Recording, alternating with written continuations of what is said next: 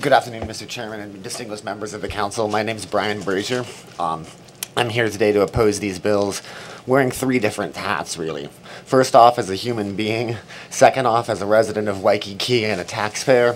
And third off, as the civil rights and constitutional law attorney who has spent the better part of 1,000 hours challenging what are known as Bill 7 and Bill 54. And I'm currently seeking over $200,000 in attorney's fees from the city in response to those lawsuits. So I think I know a little bit about what I'm talking about here. As a human being, I think these laws are morally reprehensible. I think they're absolutely unconscionable, as many other members have testified, and I'm sure many more will.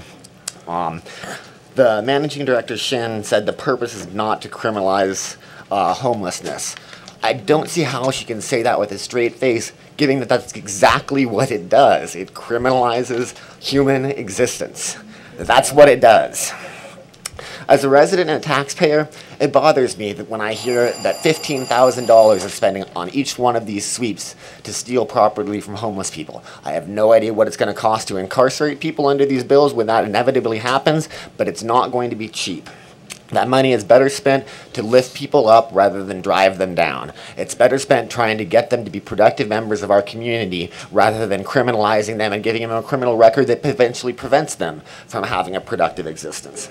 The state of Utah, in a Housing First program, has said on the record that they will have eradicated houselessness in the state of Utah by 2015. Eradicated it. Gone. As a constitutional law attorney, these laws are not going to pass constitutional muster.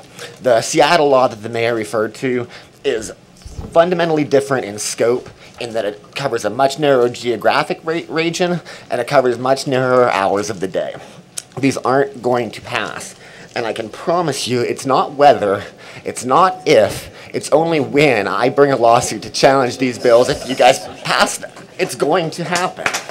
So I strongly encourage you not to pass these bills because not only are they morally reprehensible, not only will they be extremely expensive, not only will they not work, but they're going to lose and you're going to pay me to challenge them.